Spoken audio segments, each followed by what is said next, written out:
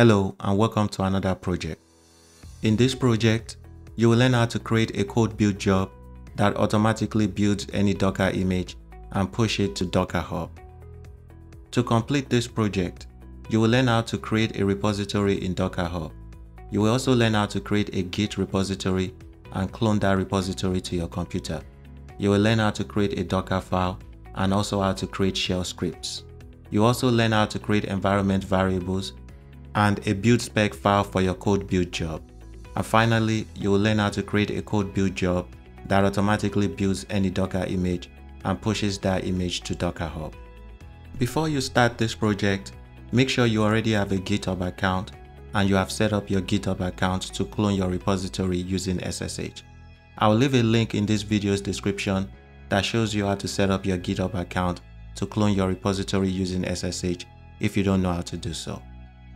If you have any questions on this project, please leave your comments below. Thank you, and I'll see you in the next project. Bye.